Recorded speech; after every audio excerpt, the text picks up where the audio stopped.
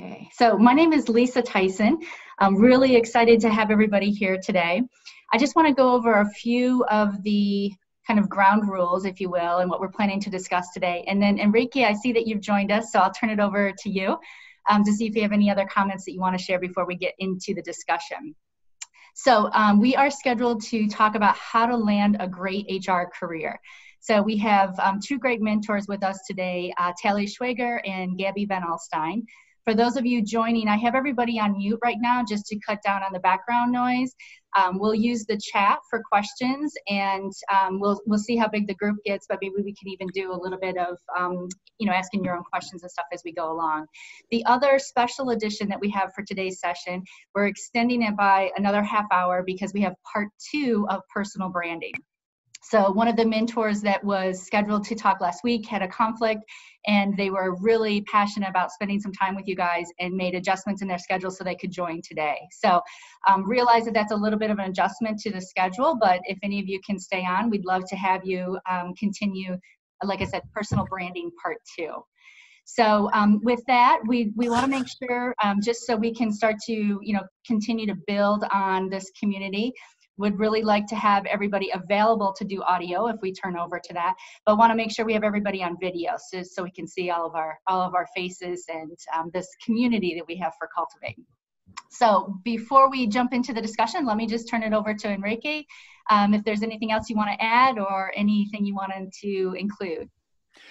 Nope, just welcome everybody, and thank you to our mentors of the session today. Tally, Gabby, is great to see you.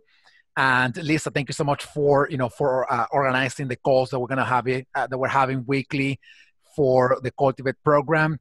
Just wanted to say a couple of things. One of them related to the program, and another one related to what's going on in the world. The one related to the program is, as we said at the beginning of the program, the most advantage that you could take out of this program depends on you. We're bringing people together.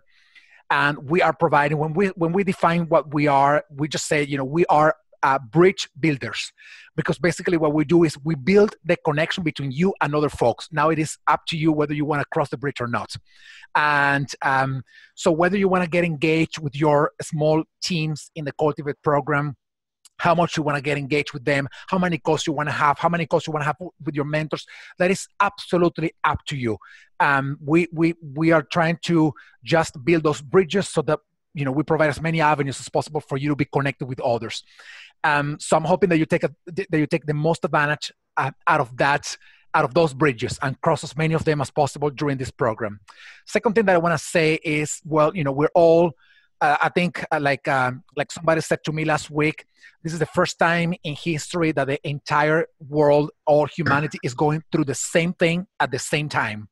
And not even one time before, and not even during the world wars and other time in history, we have gone through the same thing, all of us together at the same time. And it is hard, right? I mean, the coronavirus, it is hard. It is taking a toll on a number of cities. We live here. I live in California. California is the second epicenter of the coronavirus in the U.S., besides New York City. And, some other countries are going through a lot of hardship. And, people can't see themselves in person anymore. You want to hug somebody else and you can't. You want to shake hands and you can't. You want to, just like hang out with somebody in a party or happy hour or running or biking, whatever it is, and you can't.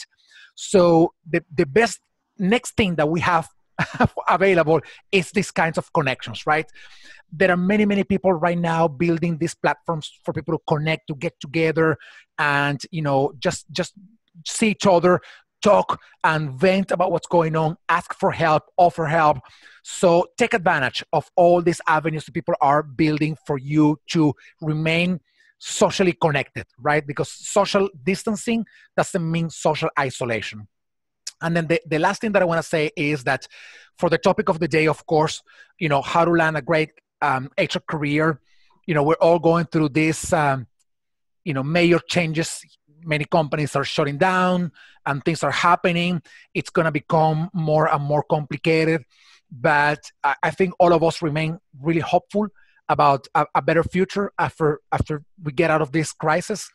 And, we hope that you continue building your capabilities, that you continue networking, that you continue learning, and so that either now or in the future, whenever we are out of this mess, you are in a great place to offer a great amount of value to whatever organization you want to work for. So that's basically what I want to say. And I apologize in advance. I'm going to have to jump out. Tali, Gabby, apologize me, please, and everybody else. I have to jump out like about 20 minutes before the end of 10 a.m. Pacific time. I'm going to be doing a LinkedIn live session about something else, but I'll be here in the meantime as well. So thank you, everybody. It's great to see you. Tali, Gabby, Lisa, thank you. And thank you, everybody else. Thank you. Thank you. Thank you, Enrique. Okay. So let's go ahead and jump in. If you do have a question, feel free to ask it in the chat. I will be monitoring that as we go through, and we'll have time at the end of the session for some Q&A. So hopefully we get your questions answered, but really want this to be an interactive session too. Okay, so let's start off. I'd like to have our two mentors just give a little bit of background. We're going to ask you some more specific questions about points in your career and some tips that you might have. But Tali, if you could just start off talking to us a little bit about your HR career or your career, because the other thing I think that's important to get out of this session is that not everybody knew they wanted to be in HR from the beginning, and not everybody has been in HR their entire career. So it's certainly possible to transition into different fields and different functions. So Tali, if you can take it away and share with us a little bit more about yourself and your career in particular. Absolutely. Thank you, Lisa. Thank you, everybody, for joining. It's nice to see your faces. My name is Tali, as Lisa introduced me. In terms of my career, so I thought I was going to law school. I was headstrong on that. And, I was preparing for my LSATs and everything when I was an undergrad. And I happened to have networked with someone, and I ended up volunteering at this conference about talent development and how to get people who are underrepresented to positions of, leadership in companies. And I was so enthralled by the research that was spoken about, the research that was delivered during this conference, that I started networking with the folks around me. And it was heads of HR from some of the most prominent companies, Bloomberg, Goldman Sachs, you name it. The heads of HR were in that roundtable. And it turned out that I had a connection to the head of HR at Bloomberg and was lucky enough to land an internship in the professional development department within Bloomberg. And that was my first kind of step in the door in HR. And from there, everything flourished. So that was in London, and I fell in love with London. And I found a program that actually allowed me to work and study in London for 1 year after I graduated. And in that program, I was a recruiting coordinator and program manager for the graduate programs that they have. After you graduate, there's like a 2-year rotational program. So I was managing that for the investment bank. And I had a great mentor who helped me through everything. She helped me land my job when I returned back to the US a year later. I worked at Citibank for a bit doing technology recruiting and program management. And then thereafter I said, I want to join a startup. I want to be in tech. And so I landed a great position as the head of talent acquisition for a very rapidly growing company called Flashpoint. About 2.5 years later, I was able to land a career as the head of HR for CoinDesk, which is a cryptocurrency and digital asset news publication. So that's where I am right now, totally pivoted from, studying the law and reading all the statutes that I wouldn't understand with all the legalese involved. But yeah, that's how I got to where I am today. And I'm happy to go into detail further in the conversation.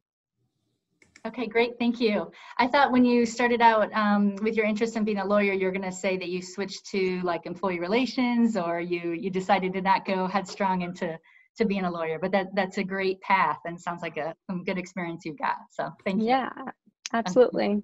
Okay, Gabby, let's hear from you.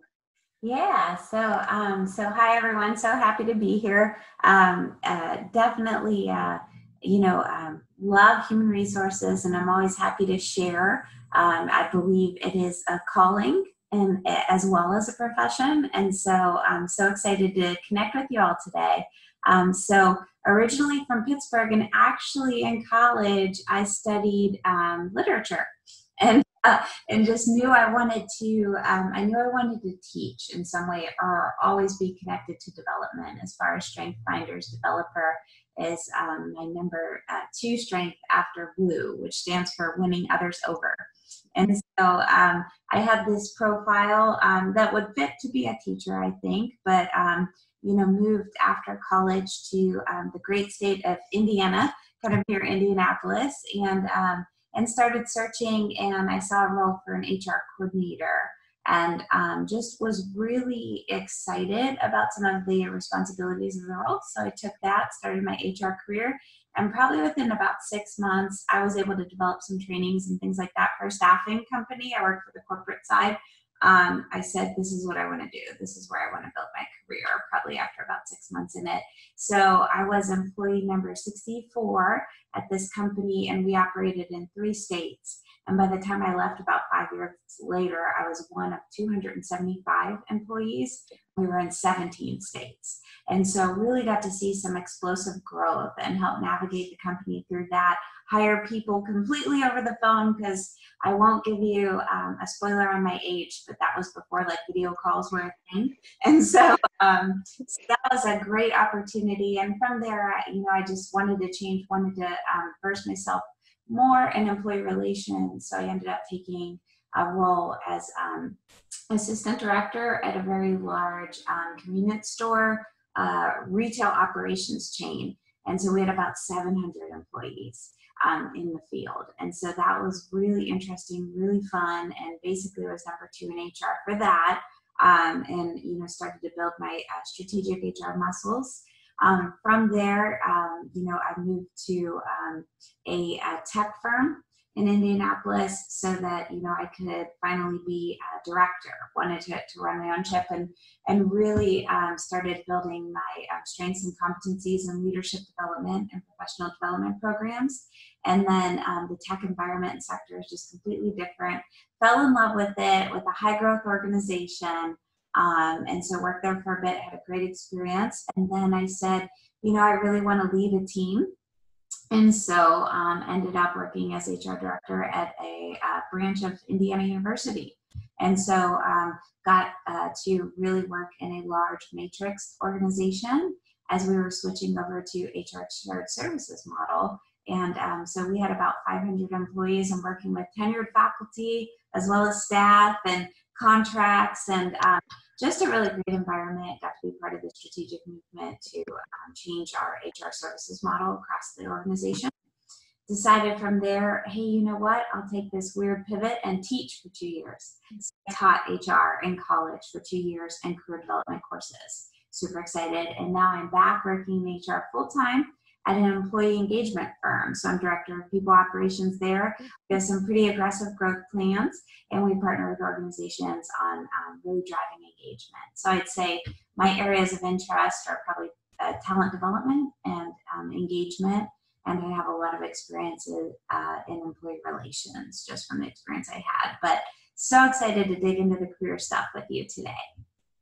Okay, great, thanks. So you switched out of full-time teaching just in time before everything went totally remote, right? Yes, exactly. And we, one of the premises on which I was hired was, we want to build a remote-first culture, because we're in the software as a service industry. That it's not actually easy for anyone, but it's pretty easy for us. There was no question. We've been working fully remote for about 3.5 weeks now. Mm-hmm. But, this is certainly headfirst into the diving board. And so now I'm creating totally remote onboarding, totally remote professional development resources and things like that. So right before all this happened. So Okay, great. Thank you. So let's start into our questions here. I'm going to throw out a question and then love to hear from both of you. So the first one is, what do you think was your best career move? And what was your riskiest? So maybe they were one and the same, but how would you, what are your thoughts on those 2 areas? Your best career move and your riskiest. So Talia, I see you shaking your head. Why don't you jump in? Yeah, so happy to jump in. My best career move was transitioning from a large organization. I was at Citibank. I was doing tech recruiting, and I really wanted to be a big fish in a small pond, to be frank. And I love technology, so I moved into a cybersecurity startup, and it was such a challenge. I had to embrace all the moving parts of a fast growing organization. So learning the industry, learning the company, but also learning my role. I was, the single HR person there, like there was nobody else. And so taking that on was a huge feat. And the learnings are so invaluable from that experience. I was able to manage all of talent acquisition, just like Gabby grew her firm previously. I was number 53. I grew the company to 185 before we even had a team. So it was an incredible experience. I learned so much from it. And I guess, transitioning from there to the riskiest career move was to join CoinDesk, because I'm the head of HR. So it's the whole enchilada. It's something I've never done before. I've had my hands in a bunch of different areas within HR, having been at a startup, having been the only HR person at the startup, but I've never written, compliant ready policies. I've never engaged in employee relations issues that I had to lead into investigations, things like that I just never faced before. So this was really throwing myself into the deep end and trying to figure out, okay, well, how do I tackle this? Because it's sink or swim, and I wanted to swim. And so that's the riskiest and the best move for me. Okay, great. Gabby, what about you? What was the best career move? Yeah, that's to be continued, right? But I think that's great. I think, the best career move was probably transitioning into Rickers, which was the convenience store retail operation organization, just because I ended up I took the role for the VP of HR because of the mentorship that I would receive. And she really, we're still in contact to this day, and she's helped me to develop into, a really well-rounded HR professional. And so, that might be a bit of advice. It's okay, especially as you're starting out, to take a job because of the development opportunities offered to you by your supervisor, by the leader. And it doesn't have to be necessarily someone in HR, because Tally probably knows, but in smaller companies or tech companies, sometimes people opt, reports up through finance or a different area, or the COO or something like that. But if you feel like, hey, I can really grow from working with this person, and just absolutely don't know where I'd be in HR without her. So that was probably the best move. And then I'd say a risky move was actually transitioning from working in HR to teaching HR. Just because I was worried about, I knew I wouldn't want to do that forever. I was worried about transitioning back and what that would look like as far as my trajectory. But a lesson that I always share with people in Lean In, Sheryl Sandberg says, try not to view your career so much as a ladder. Think of it more as a jungle gym, right? And so make interesting pivots that will help you build your skills, build, areas in which you are interested in, feed your heart with joy, right? But then also, just remember that as long as you're doing that, you're always going to have a great narrative when you're ready to transition back. And if you're talented, you should have no problem. Okay, great. Thank you. Good insights. So the CULTIVATE program, as you know, is looking to provide HR development to students who are in an HR program or just recently coming out of it, and who are starting to gain some HR experience. So how would you advise people who are looking to kind of get their first real job in HR that have maybe little HR experience right now? Any advice as you guys think back about your career and then some of the people that you hire and work with now? Yeah, so I can start, but Tally, then you can. Definitely, as an HR professor, and I was a leader of the HR Student Association at Indiana University Kokomo. So, looking at programs like that where you can get involved in, and student organizations that will help build these skills, I think super helpful. You can become a student member of SHRM. I think it is $40, I believe, a semester, but schools may be able to support you in that as well. So I think just, teaching yourself, like, remember, no one knows everything, and Tally probably relates, but right now there's all this changing legislation regarding, what's happening right now in the environment. We're all just trying to learn and keep up. So, there's never going to be a time where you're like, I know everything, I'm ready now to venture into HR.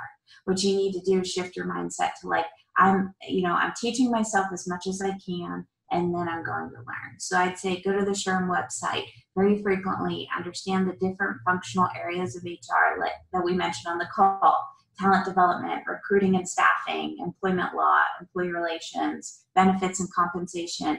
Understand the different areas and the different pillars of HR, and maybe even identify an interest. I think that would be or a couple areas where you're like, I'm pretty interested in, and I think that would be great. And then 2, I'm a huge proponent of networking. And now is a really weird time. You can't do it in person, but I know, I'm certain Tally's on the call, I'm on the call. There are so many people out there that love HR. We'll meet with you via Zoom. I just posted on LinkedIn, I'm happy to do that, you know what I mean, and share with you my experiences, share with you more resources, and maybe even help you forge your path in HR.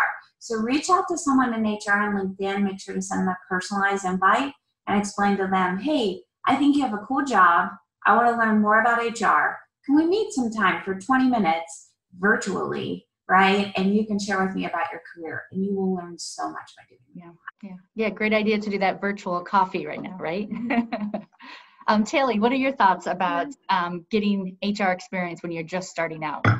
Yeah, absolutely. Well, I think that you guys are actually doing it right now. You're involved in Hacking HR, you're involved in Cultivate. I think that is, giving you a step up amongst the rest who want to get into HR. So, you're definitely doing it right now. A lot of you have concentrations within your studies on HR or solely focused on HR. So, that's great. Those are going to give you the knowledge and the concepts of the different HR facets that you'd like to get into.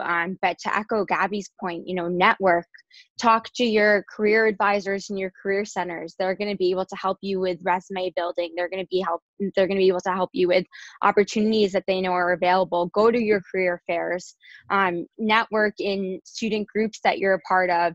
And I would say take whatever experience you have in your studies, whether that's being in charge of recruitment for Greek life. I know that was, a big thing when I went to school, and taking whatever experience you have and transferring them and being able to articulate what that experience looks like on paper and how that transfers into the field of HR.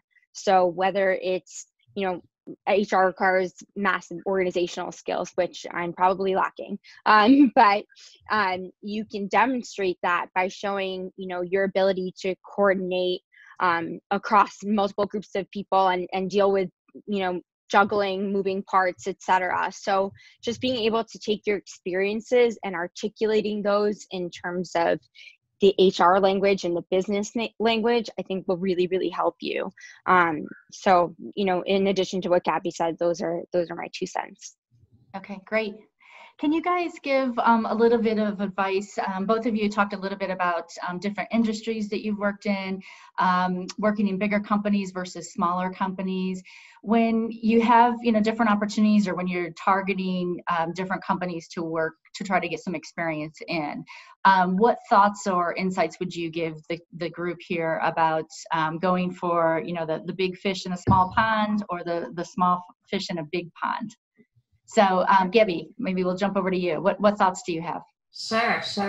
Well, I think that's great too. And it's very important to understand so as far as experience in HR, I feel like it's still pretty agnostic. So, you can jump you know, if you're working in retail as an HR director for the corporate center, you know, of a retail operation, I feel like you still have great opportunities to jump over into tech or to manufacturing as an HR professional. It's agnostic in the way that benefits you, but it certainly is helpful for you to understand what you enjoy, you know, and the kind of environment that you will thrive in as an HR professional. And so I think it's really important to read. I would talk to my students a lot about this. Like, you're either more driven from an industry standpoint or a functional standpoint. And so I've been always driven as an HR, like, functional gal, you know, and my secondary is industry. And so I've worked in higher ed, I've worked in retail, I've worked in tech. Now, that being said, after experiencing all of those, I do enjoy a small environment where I can feel my impact, I can feel my influence, and honestly, it's a little bit more free in terms of what you can do and less bureaucracy. And so, you know, I think experience is great. Like, you know, when you get there, when you're ready to have internships, I advise my students to have at least 2 internships. One, like, places are always looking for free interns. So if you can do one where you're paid and you do one that you get credit for, but then do another one and you won't have to work as many hours, but just offer to basically help and learn more about the industry that way, I think that's great. I think understanding that industries that have been around longer and larger organizations like banking, like big box retailers, like higher education, those are going to be maybe slower moving, maybe a little bit more bureaucratic, maybe more policies, but also safer. I think understanding tech, it's going to be more fun, more challenging, more rapid pace, but you'll be able to see your impact more. So I think you need to think about industry size, how long the industry has been around, as well as like company size. Like Tally mentioned, I'm also, you know, the only HR person in a small shop. So I have to do everything. I love that because it gives me a lot of change and challenge. If you know that you don't like that and you know, I love recruiting, I just want to stay in recruiting, maybe a larger organization is better for you. So read about it, again, the networking, and just experience as much as you can. I think those would be great things. Okay, great. Tally, your thoughts? Yeah, so again, echoing everything that Gabby said, I would say try to get experience in both worlds, you know, the big corporate worlds, but also, you know, the smaller companies as well, just so that you can feel for what motivates you and, you know, what environment you would thrive in. You would get that more structured environment in a bigger company, and maybe that's a good point to start your career because, you know, you'll have that guidance, you'll have that mentorship, you know, your job will hopefully be very, you know, straightforward, and, you know, you'll know what to tackle every day, whereas, you know, maybe later in your career you want to think about how to expand, you know, your impact and you know, effectively make your impact. And so that's when perhaps you might want to consider a smaller company where you can really, you know, drive the function, drive the strategy, and see your impact, you know, almost immediately, which is so rewarding.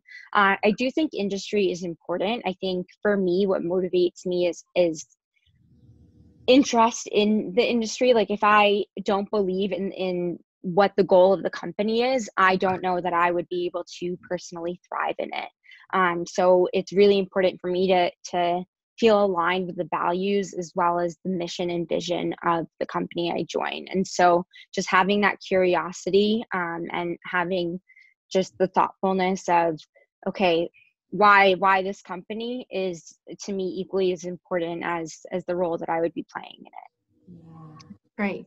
Very good advice. What about your thoughts on, I mean, obviously people are going through HR programs and different degree programs right now. What are your thoughts about additional HR certifications? Do you think that that's something that's needed? Does that make you stand apart, make you more competitive? What are your thoughts? Gabby, I see you're shaking your head first, so we'll jump to you. Yeah, so, you know, that's great. I think, so I am not certified. I think it's wonderful to be certified if your organization pays for it. You know, and that's kind of how I've always felt. I'll share you, just this is anecdotal, but I feel like tech industry and more modern industries kind of care about it less. And then larger organizations like will prioritize it more when hiring. So I think, you know, it probably would instill a little bit of confidence, right? And like extra credentials are never bad. I can share with you when I've recruited, it's definitely been, you know, for someone to serve on my team with me, it's been a consideration. It's never a deal breaker, but I mean, that may be an unpopular opinion. I do think it is, I think it's worthwhile to consider it. I think, you know, maybe even negotiating on your first role and saying, you know, I'd like for you to pay for the test in this prep program. I would recommend that as the day is long. If you can join any kind of student association where you'll be, you know, a SHRM student chapter member, I think that is super wonderful. I think it's good to know and understand and be aware of the test and the test options, so HRCI or SHRM. Those are probably the most complete thoughts I have on it. Hallie, what about you? Yeah, no, I actually agree. I'm not certified. I did sign up to take the SHRM test this now August. So I will hopefully pass and be certified, but I don't think it's a deal breaker whatsoever. I think what's more important is the substance. You know, what are you gaining from it? What, you know, it's nice to have something written on paper, but ultimately, what is the point and what are you going to take away from it? And that's all that matters, because that's what you're going to apply to your careers, and that's what you're going to apply on your day-to-day when you carry out your deliverables. So yeah, I agree. I don't think it's a deal breaker. It's bigger companies, like Abby said, probably consider it more. But you know, it is a nice to have, but ultimately it's the takeaways and the learnings that you would get from any kind of certifications that are most important. Okay, great. Another, just an add-on here too, is when you think about the different services with SHRM and some other organizations, you can still participate in them without being certified. So the certification piece shouldn't scare you away, and really to find out, you know, what makes sense for you is the best part.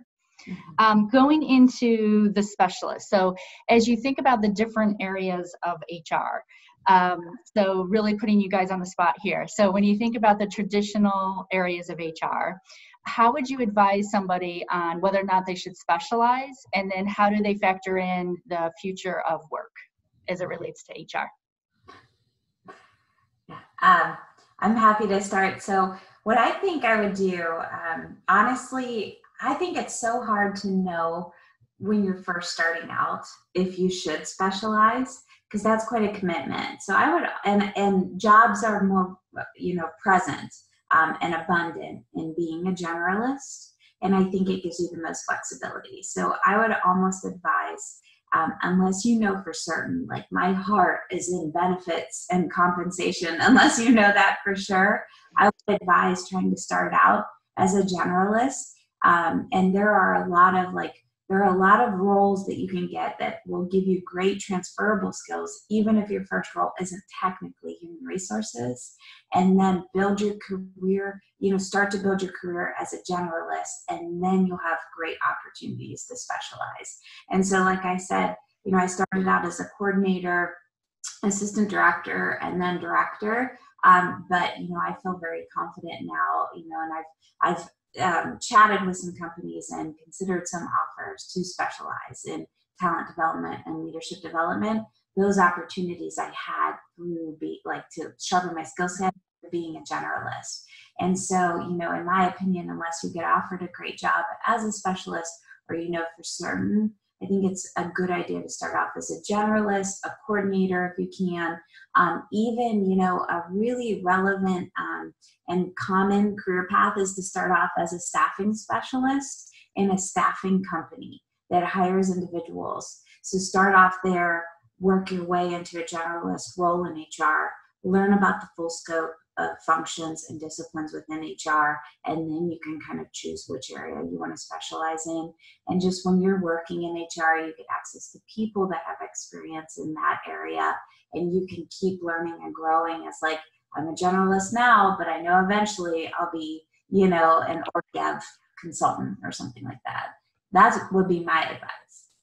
Yeah. Great. Taylor? Yeah, again, completely agree with Gabby. So thank you for leading the way there. Yeah, I agree. Like, I think also it's hard to land a specialist role when you're just emerging in your career. So it's always great to start out as a generalist or as a coordinator. I started out doing recruiting coordination, you know, printing out name badges, you know, it's not all glorified. And then from there, I learned about program management and what it's like to develop graduate programs and provide training opportunities. So it's a combination, you know, get in the door, learn what's available to you, because sometimes you don't know what you don't know. So it's important to just do your research, learn, see what motivates you, what makes you say, I want to do that. And, you know, that's going to help me feel fulfilled. And that's where you can develop your area of specialty if, you know, that's where the route you want to go down. So I would definitely do that. And I would leverage, you know, your mentors and your network to really learn as much as possible about, you know, the different areas of HR and the competencies required for those roles, and tie those competencies back to, okay, where are your skills? What are the things that make you happy, and to do the competencies in that job description in that specialty area align to what I want to do and what, you know, makes me get up every morning. I think another way of deciding whether you want to go the specialist route is to raise your hand for initiatives within companies. Like, there's so many things going on that's within HR that might be outside of your day-to-day, you know, culture initiatives, diversity and inclusion initiatives. So get involved in those types of projects, because that will also give you hands-on experience into the different specialty areas, and that will give you an idea of whether that really suits you and your interests. Okay, great. Yeah, I think one of my best bosses was somebody who used to volunteer me for things. And so getting some different exposure to different parts of HR and things I wouldn't have necessarily signed up for, but turned out to be some really great experience. So good advice.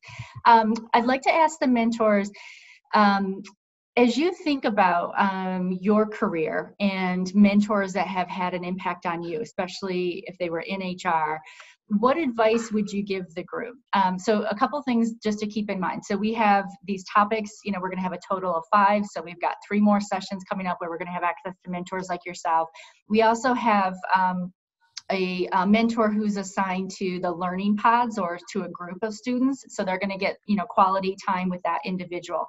How did you make the most, or what kind of impact did a mentor have on you? And how would you recommend that the students make the most of who they have access to over the culture or throughout the Cultivate program? And before we jump into that, I'll go to you first, Gabby. But before we jump into that, I just want to remind everybody, if you have some questions, to definitely use the chat feature, because we'll start to include those. We got about 20 minutes left of this particular session, but we'd love to hear your questions so that we can, you know, get insights specifically from Tally and Gabby that would be specific to your questions. So with that being said, Gabby, we'll jump to you and get your thoughts about mentoring.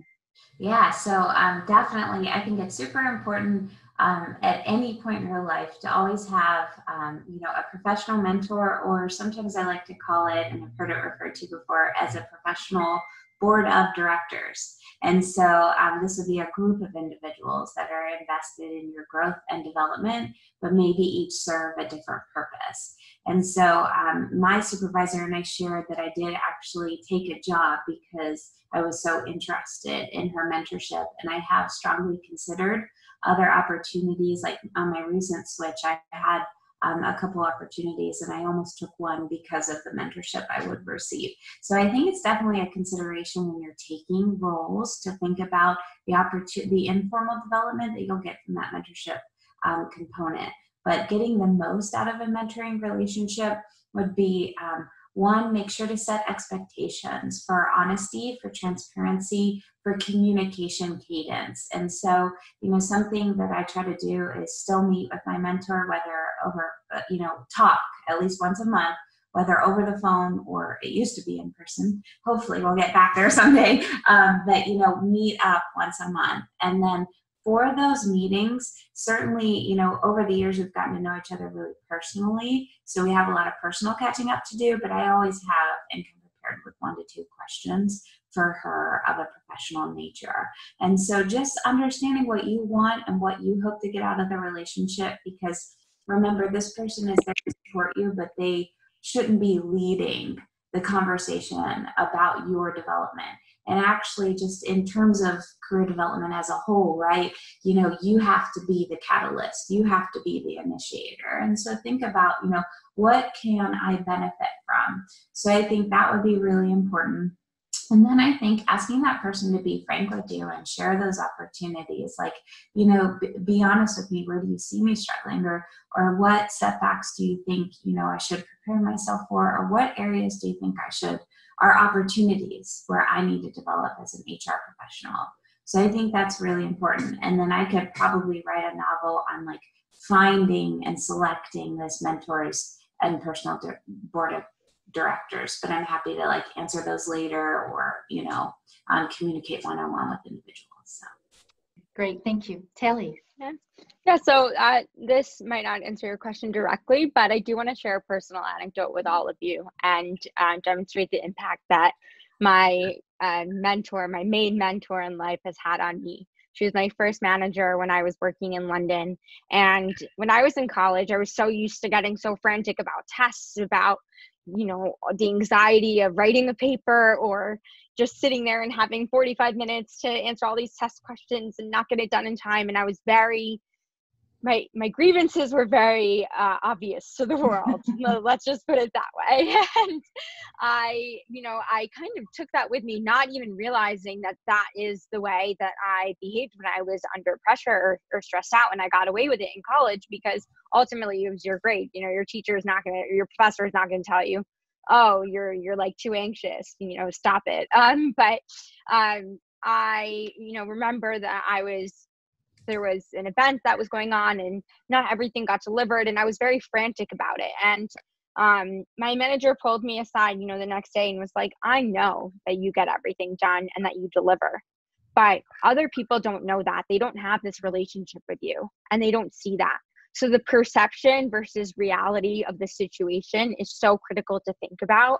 And you need to present yourself in a way that others perceive you. And I know this kind of goes into the personal branding thing, so I'm not trying to step on anyone's toes there, but you know, the way that others perceive you as a professional is so critical. And I've taken that to this very day. She's told me, you can go back to your seat and put headphones on and, you know, be disappointed and grumpy, or you can go back to your seat and you can smile and be the Tally I know like that you are. And I, you know, it was very hard to hear that advice. But it was probably the best advice I've ever received from my mentor, because that helped me land my entire career. That helped me keep poised under pressure. It helped me, you know, keep calm and carry on, etc. So, you know, that's just my personal anecdote about, you know, mentorship and the impact that it's had on my life. In terms of, you know, other facets of mentorship, there could be mentors outside of HR that you can relate to, that can give you advice. And that might be really helpful for you to get an outsider's perspective, or someone in the business that could really help you hone your skills. It depends whether it's someone that's helping you, you know, manage your day-to-day or manage your career long-term. So, you know, choose your mentor wisely. And like Abby said, ask for feedback. You know, feedback is so important. Feedback is going to help you improve, and it's not easy to hear, but it'll help you succeed. So that would be my advice on mentorship. Okay, that's great. A couple of points just to echo between what Tally and Gabby said. And so you guys know, Tally and Gabby are meeting each other virtually, right, for the first time. So a lot of their information and their backgrounds and stuff and what they're sharing is in sync, but definitely meeting each other and really connecting for the first time. I just wanted to call out a couple things, because sometimes people feel like they have one mentor for life, right? So, and a mentor has to be within HR. So I think, you know, just reinforcing something you said, Tally, about, you know, finding a mentor could be, you know, outside of HR, could be another part of the business. And Gabby, I just wanted to reinforce some things that you said too about how important it is to have kind of, goals and what do you want to get out of that relationship, right? Because that can help you decide who the mentor is. It also can help you decide if you need to switch it up or if you need to look for somebody else. So, one of the downsides, sometimes with a formal mentoring program is you're matched together and it may not always be the best relationship for everybody. So, so think about, what do you need to get out of the relationship? Be open to some of the feedback like Tally you received instead of, just shutting down or getting disappointed with that. But just being open to different people that you can interact with and connect with. So great points. A couple other things I just wanted to, you both of you have kind of sprinkled some of these responses, I think, but if you could just summarize, what do you think, or how would you advise people when it comes to looking at a particular job? So what kind of career factors, if you will, should they take into consideration? And how should they approach their decision making for the job? Because, you've got big company, small company, generalist or an opportunity to specialize. Where does international experience, come into this? So there's a lot to be taken into consideration. And then you have all the variables that go along with your personal situations too, right? So from a career perspective, what would you kind of summarize, or how would you try to help somebody hone in on what would be some good decision making for them for their career? So Gabby, let's start with you. Sure, absolutely. So I think that's a wonderful question. I kind of like the buckets that you've distilled. So I think you need to break it up almost into like professional as well as personal. And so personal, those are all, those are things like salary. Those are things like, do I have to relocate? Those are things like preference. How do I feel, about like working with this organization? I think those are just as important, right? That it works for you on those levels as professional. And for professional, I definitely do think size of the organization matters. And you need to assess, whether or not you're a person that needs to or really enjoys feeling and seeing your impact, quickly. And so, I personally always enjoyed like creating, like researching, creating, proposing a new initiative, and then I enjoy like executing it and seeing the results. If you like doing that, you can really like see your impact and feel it. Now in a larger organization, you're one of, maybe 20 working on this task force to do that. So I think it's important to consider size of organization and where you vet out if that matters to you. Another thing that's totally so important is culture. So, the organizational culture, you really need to understand. And you can do a quick Google search, but there's great questions you should be asking during an interview to assess organizational culture. And things like, these are not, do they have a ping pong table? Is there an open bar? That's nice. Those are nice little perks, right? Can I wear jeans or not? But organizational culture is so much more. It's how are decisions made, okay?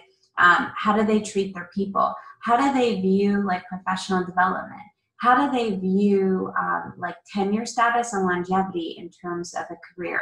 Like at Amplify, we like it when our people we hate to see them leave, but we like it when they graduate out of Amplify. Because we're a small company, we can't always make them VP of whatever. But when they get a VP role somewhere else, we're happy for them, and it means they sharpen the skill sets with us. And so understanding how that organization views that, understanding how important and they prize leadership. So is the person that's interviewing you that will be your supervisor, are they constantly growing as a leader, or are they just good and people kind of let them do, you know what I mean? What's communication like? So culture is huge, and you really need to vet culture from the beginning to the end of the interview process. I think it's so important. And then also, I think it's really important to think about your growth trajectory and what you're wanting, and in terms of how likely you'll be able to get that because of the company, the industry.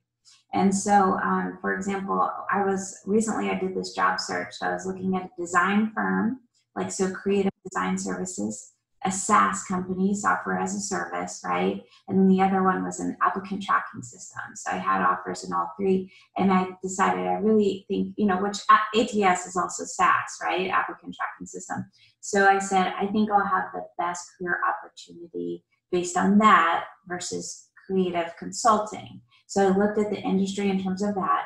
And then I also want to look at the company too, and the reputation of the company. Are people wanting to work there? Is it an employer of choice? And I don't just mean lists, because those lists, organizations can buy their way onto best places to work, best culture, stuff like that. But I mean, like, look at their social media, look at their presence on LinkedIn. Are people engaging in their posts? Are people following them? Do they have ambassadors of their organization that are their customers or that necessarily don't work there? Do a Google search on the org, go to Glassdoor and look at their approval rating, the CEO, and the reviews of the firm. And then this is the biggest one. Do a Google search of the firm and click on the news tab. And don't work for an organization that has scandals, right? Or has a lot of recent scandals. And that's something we forget. Side note, do that for candidates too once you're hiring. But regardless, those are a couple of my points. Okay, great. Kelly. Yeah, definitely culture is important to assess, but it's difficult to assess culture because sometimes you're given what you want to hear from an interviewer. So, do your best to evaluate that culture, but what does culture really mean? Gabby, I saw in your LinkedIn post the other day that you guys rolled out your values to everyone, and everyone had a workshop. And they each kind of, I think it was an artistic depiction of the value. And I thought that was so cool because it really got everyone to buy in. So our company is doing things like that. What are their values and how do they live their values? So just like Abby said, asking the right interview questions, but also assessing, can I contribute to this organization, and will this organization give something back to me? It has to be a mutual fit. And sometimes, this is not data driven, this is just my 2 cents, but your intuition will tell you, like, is this a match? Like, am I gonna thrive here? And sometimes it's kind of like a dating game. Like, when it works, you can totally feel it, and there you go, like, you found your match. But beyond that, just again, reading the job descriptions, they don't tell you everything. So whatever isn't clarified in a job description, ask the person that is interviewing you, ask the hiring manager, be very clear about your expectations and clarify their expectations so that, there's a match. I had a candidate the other day who was awesome. We got along really well, and, the fit was there. If we played the dating game, it was there.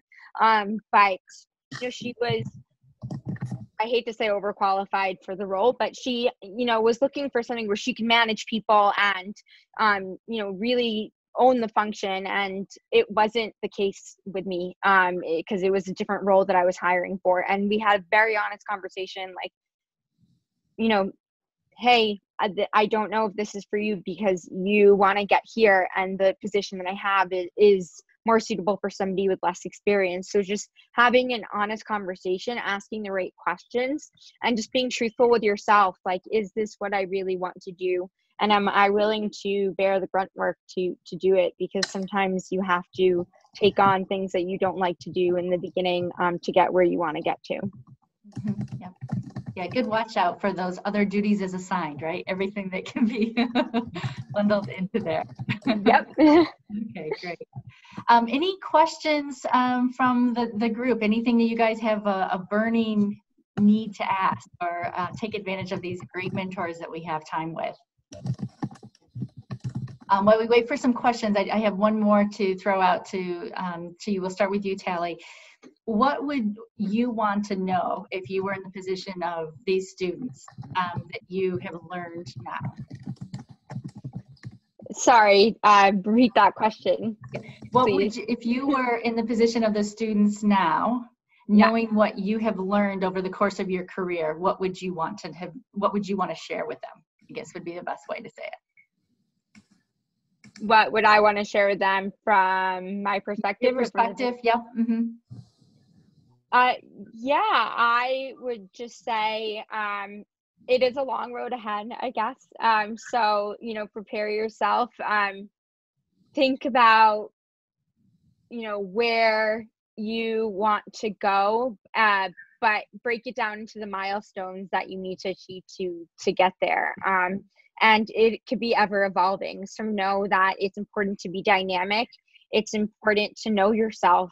Having that self-awareness is hugely important, because that's going to help you land a career where you work a third of your day. So you better like the company and the job that you're taking on. So walking away from this, I would ask that you really just be introspective and think about the factors that motivate you and how you can leverage your mentors, your network, asking the right questions to make sure that you find the best fit for you to get you to where you want to be long term as you know it now. I hope that answered your question. Yeah, that's good. Yep. And then Gabby, we'll ask you the same question. We do have one that's come up to teach HR. Did you need a terminal degree in HR? So I do not have one. So no, if you are a lecturer, so technically lecturers don't. It depends on the institution, really. But there's accrediting bodies. And so I had to meet, because I don't have a terminal degree, you had to have 10 years plus of progressive experience in human resources, and then a graduate degree from an accrediting body. So the IU has AACSB, which is the business school accreditation, a really good accreditation. And so our requirements were a little bit more stringent for that, but yeah, so 10 years of experience, and I have an MBA. Other individuals in other universities that are lecturers don't necessarily have those same requirements. So there's lecturer, and then there's professor. If you're a tenure track professor, then you need a terminal degree.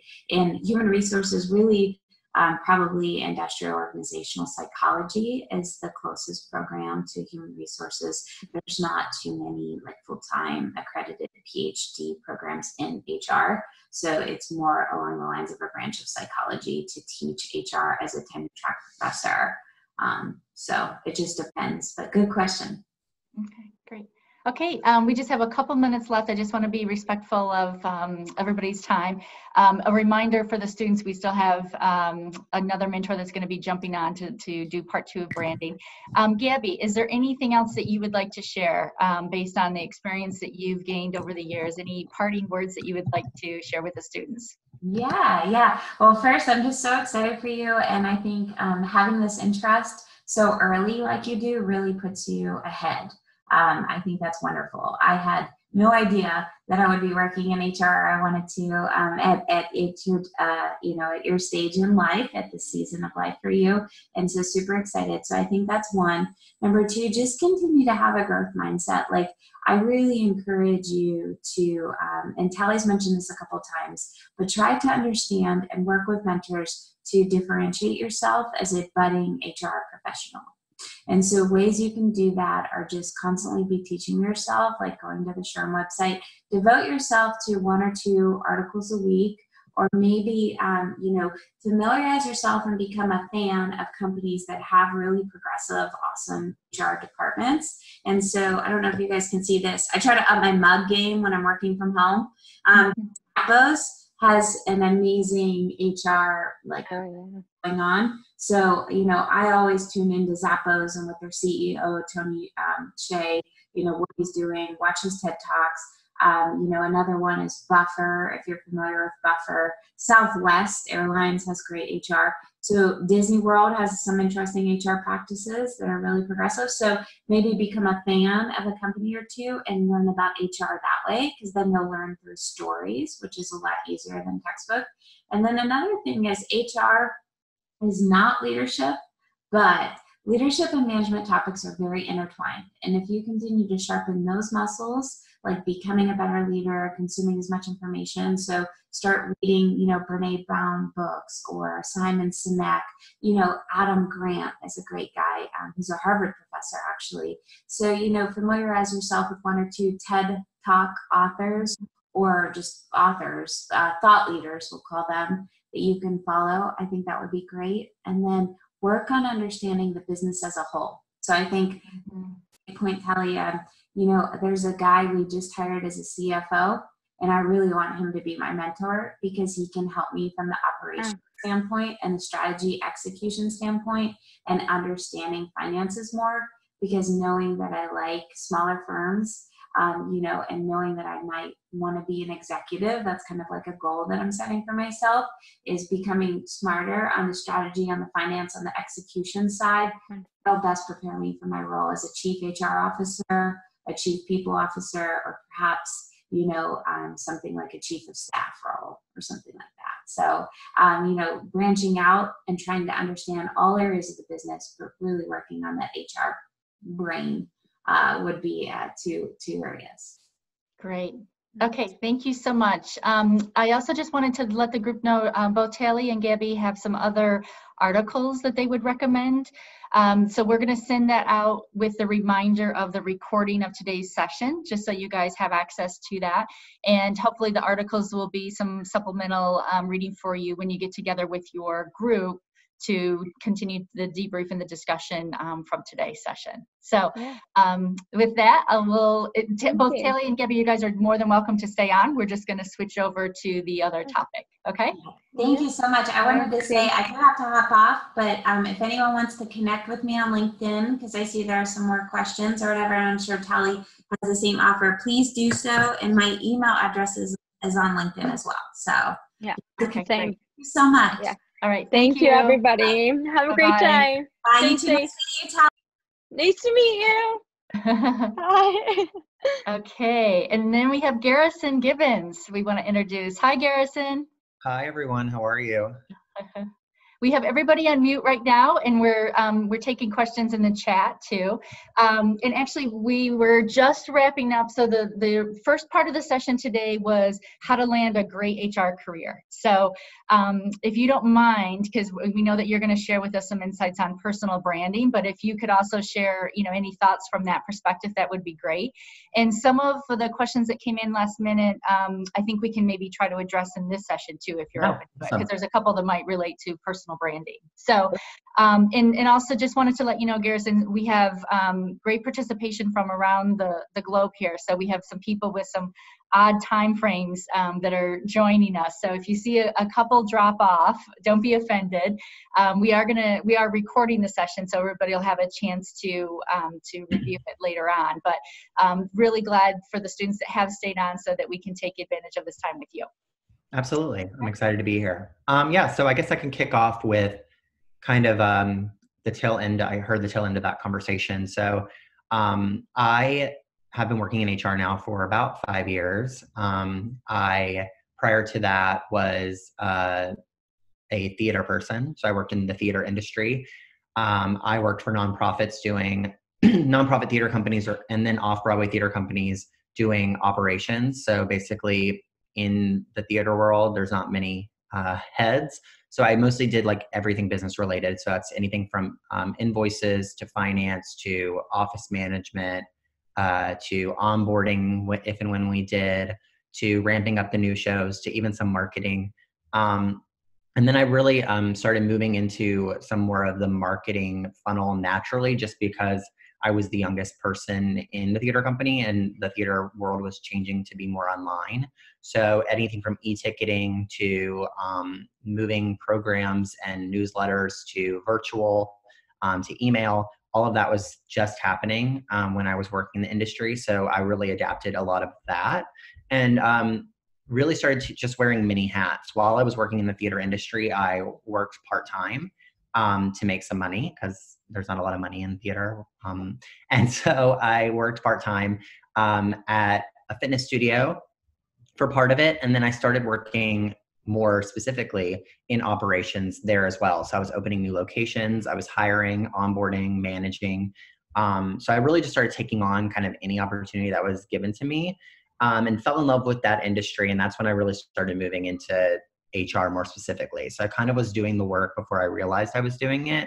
By hiring and onboarding, training, developing processes, opening new locations, And so the fitness world that I worked in was very much like a retail concept, and the fact that it was like we had a corporate head, and then we also like managed part-time employees. So I dealt with anything from sexual harassment to theft from the locker rooms to kind of you name it. I kind of dealt with it, and I was dealing with it for the first time. So it was an interesting experience because I was able to learn on the job and give kind of the flexibility of not needing to be like, we weren't the most compliant. We weren't like, we were just kind of all doing it together. And so because of that, I was able to learn a lot on the job, which was really fortunate.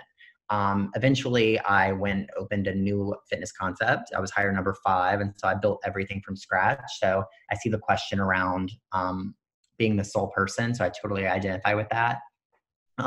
It's definitely difficult to be a one person like resource. And often in HR, especially in startup world, you probably are going to be.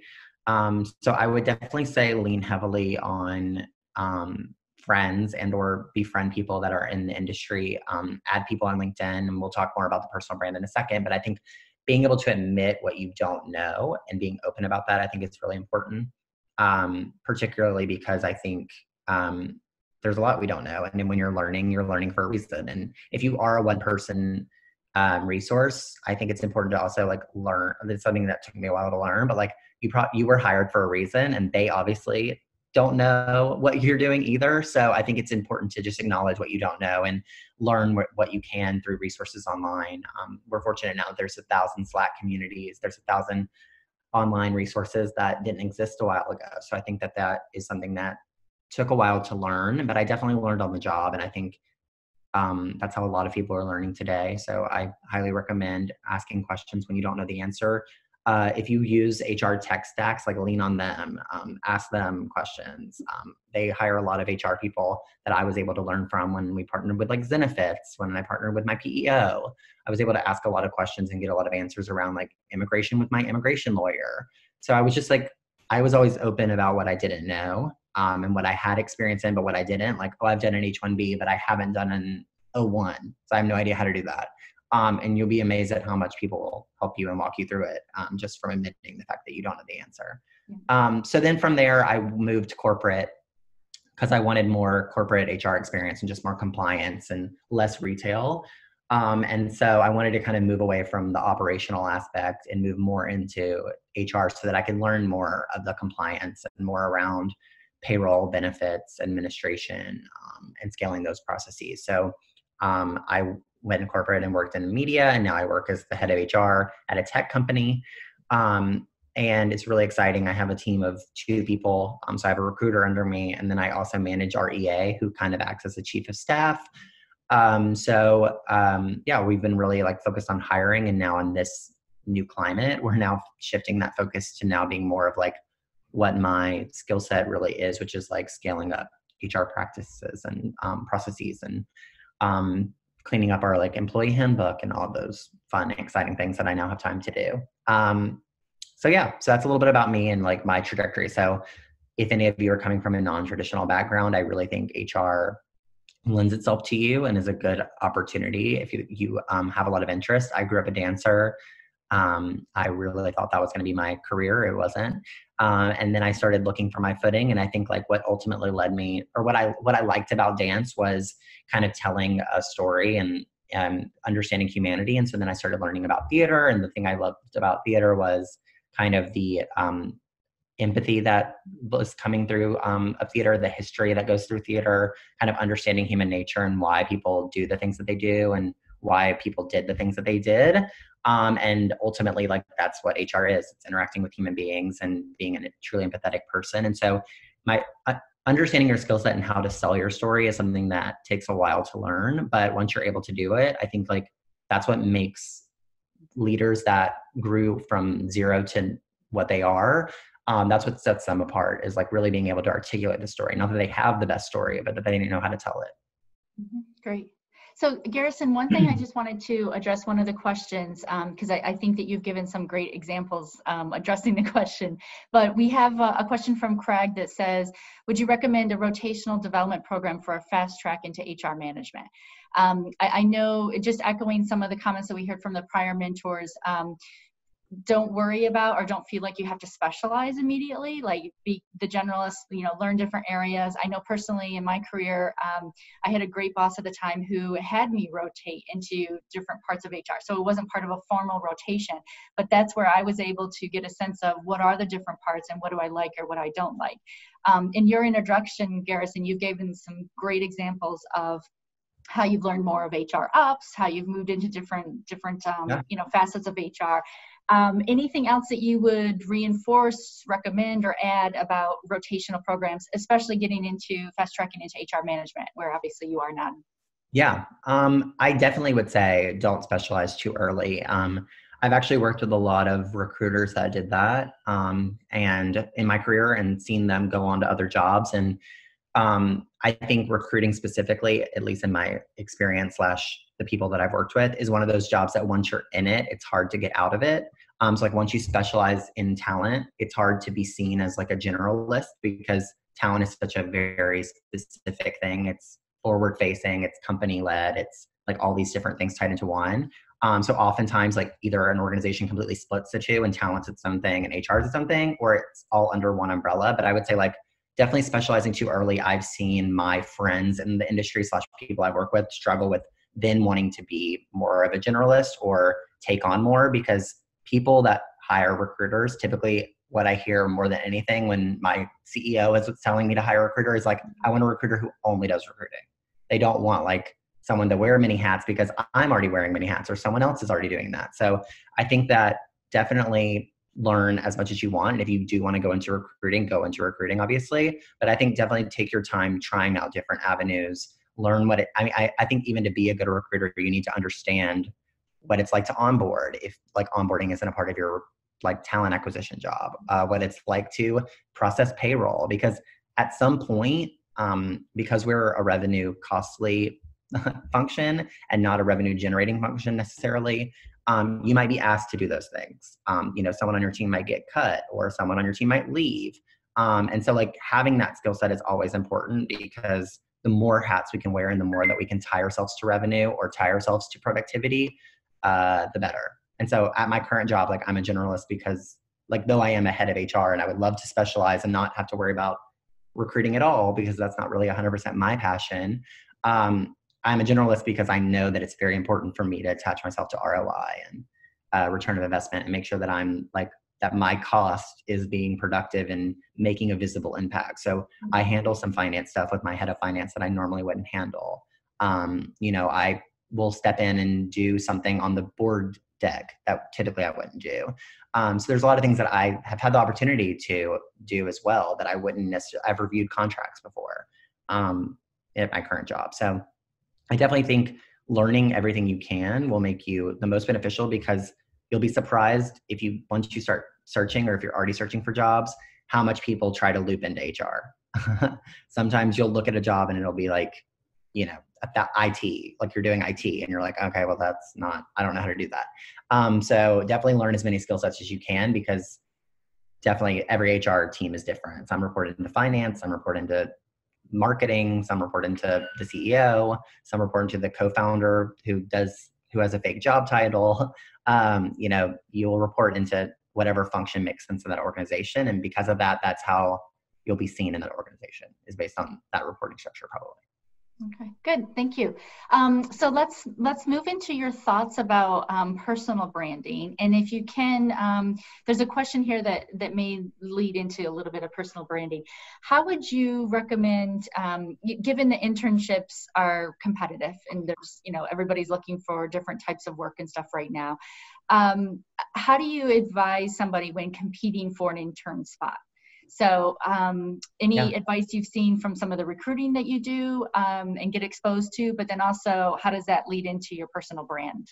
Yeah, I think internships are still that thing in the industry that I would like to see change and become better. I think a lot of times, unfortunately, because there's so many applicants, people end up going with someone from their own school, or, they reach out to their school, or someone reaches out to them on LinkedIn and writes a really good letter.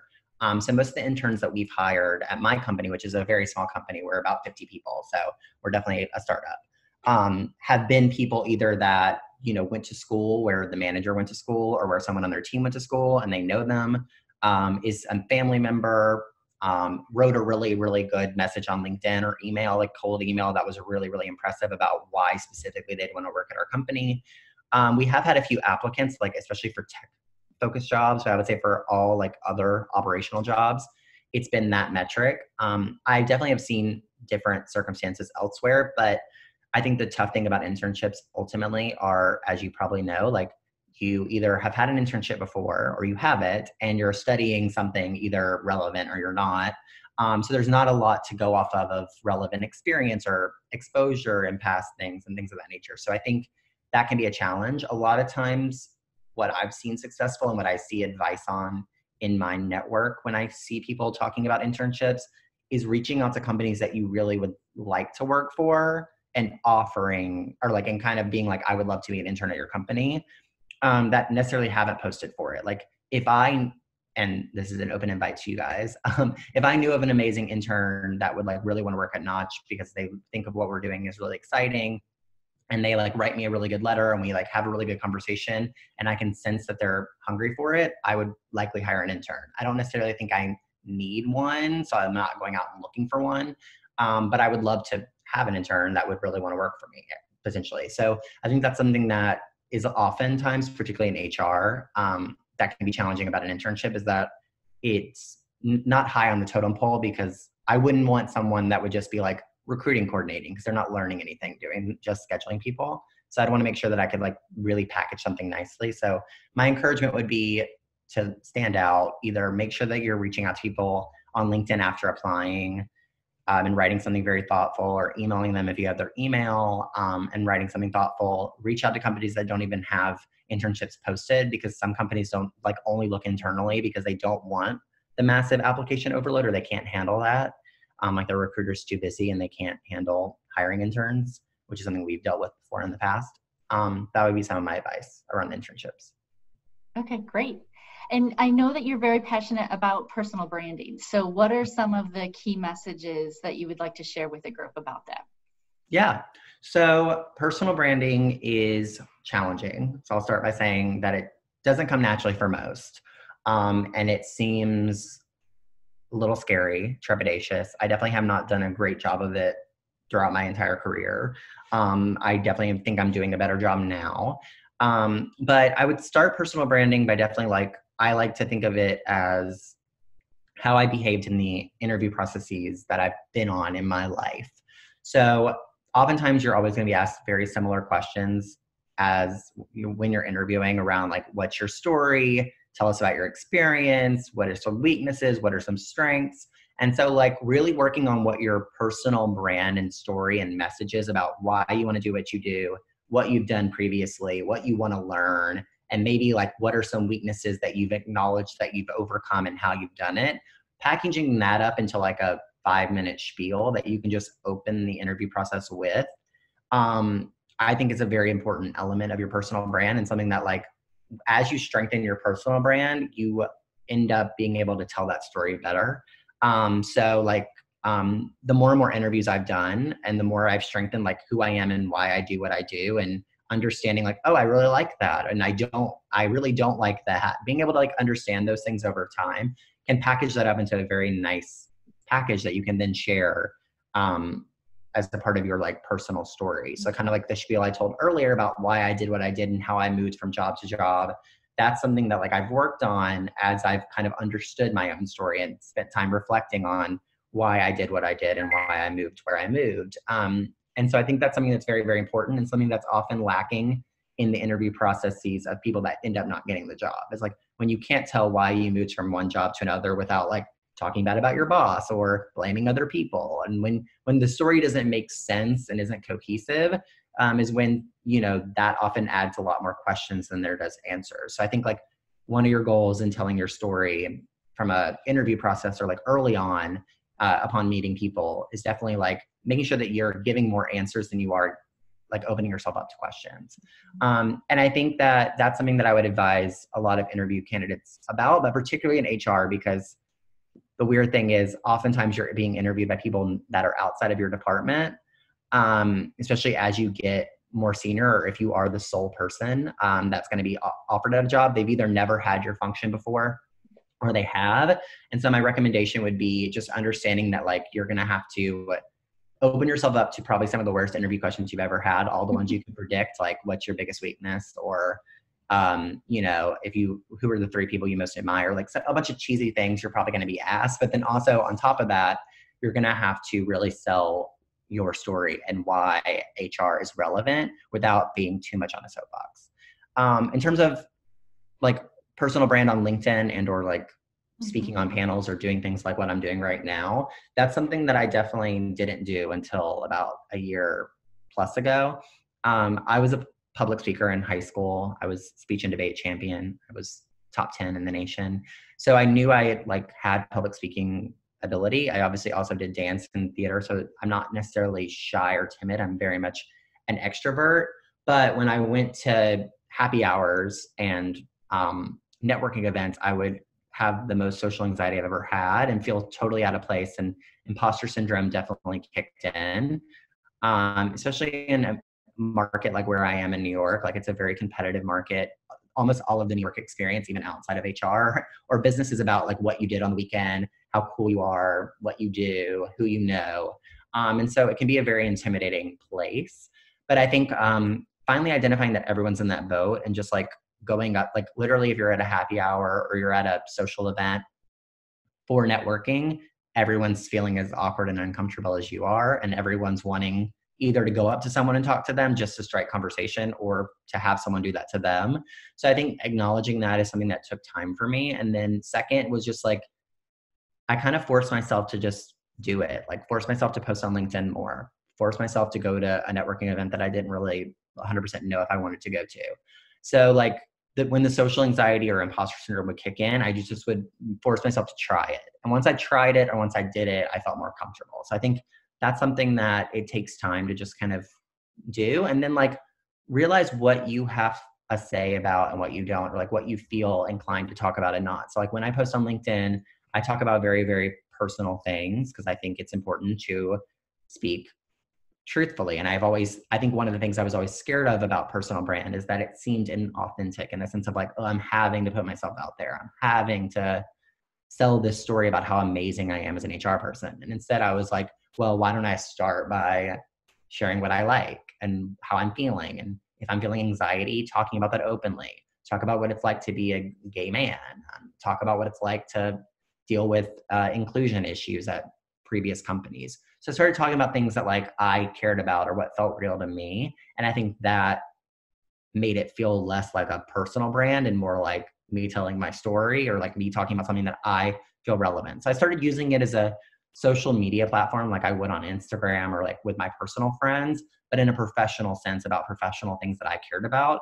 And I noticed that the response was high. Like people really liked it and thought, oh, wow, I like what you have to say. Or people would slack me on the side or like message me on the side and say like, I really enjoy how honest you're being. It's really refreshing. And so I noticed that my personal brand was really like not necessarily as much about putting on something or, you know, being something and more around doing what I like to do and talk about things that matter to me and that are relevant. And if I don't have something relevant to say, I just don't say it, which is something that took me, a very talkative person, a long time to learn. Great. I think great points and great advice, especially if people are still kind of forming who they are, right? And figuring out if they're wanting to deal with in the HR space, for example, and you're still building your HR experience. I think some of the key tips and stuff that you talked about, Garrison, are great. Just knowing yourself, communicate things that you believe in, get your spiel down, right? Yeah. And it'll change. Like, obviously you guys are young. I'm young. My personal story has changed a lot. And I think like giving yourself permission to do that too, like knowing that like if you go into an ops role and you're like an office manager and then you move and do something else, like it all changes and ebbs and flows over time. Like your JD in 15 years isn't going to include that job probably. And like there will be changes and ebbs and flows. Like my personal brand will change and evolve over time. I've seen At my current job, you know, someone's a new mother. She just had a child about 8 months ago. Her personal brand has changed completely. Every way that she looks at life, the way that she approaches conversation, the way she behaves at work. Like, you see a visible change because she has something completely different, like other priorities in life. So, like, she used to be someone who was very stressed out. Her anxiety was constantly high. Now she's much more calm because I'm sure her life at home is a little more hectic. So, you know, people change as their life experiences change and things of that nature. So I think give yourself permission and do what feels right in the moment, and what feels right now versus what you think might feel right in 3 years. Perfect. Any last minute questions? We're almost at the end of our time here. Anything else, any burning questions anybody has for Garrison? Okay. Awesome. Thank you so much, Garrison. You shared a lot of great insights. And everybody, we have this recorded, so feel free to view it again and go back to some of the key lessons learned and some of the great tips. Just a reminder to everybody, we have another session next Tuesday. We're going to be talking about people analytics. So we have a couple more mentors that'll be joining us for that. So thank you for hanging in there today. Thanks so much, Garrison, for being able to join us and sharing. Add me on LinkedIn, of course, if you want. I'm sure they can share it out, or I can share it. I would love to keep in touch. Thanks, guys. Okay, Stay safe great. and healthy. Thank you. Have a good day.